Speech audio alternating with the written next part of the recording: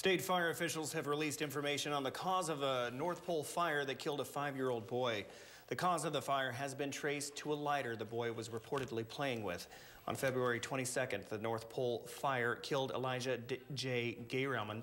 Alaska State Trooper spokeswoman Megan Peters said that an adult and another child were confirmed to be in the duplex unit when the fire broke out.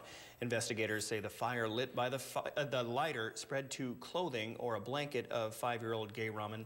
The fire was contained to one room inside of the residence and no one else was hurt during the incident.